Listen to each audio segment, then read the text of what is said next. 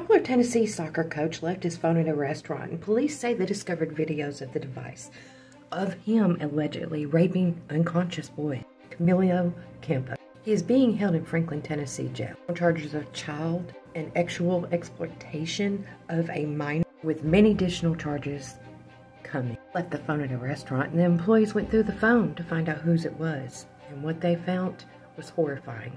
They found hundreds of disturbing images. This is a 63-year-old sick individual. He also recorded himself raping unconscious children from the ages of 9 to 17. So far, there have been rapes of 10 children.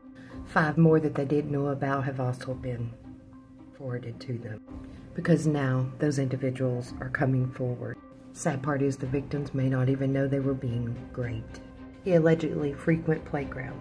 That's where he approached them and recruited them as children to play soccer. He would invite them to his home, gaining their trust. Franklin police are trying to identify the remaining children. His bond is set at $525,000. He does not have an attorney yet, and he will appear in court July 25th. Country crazy out.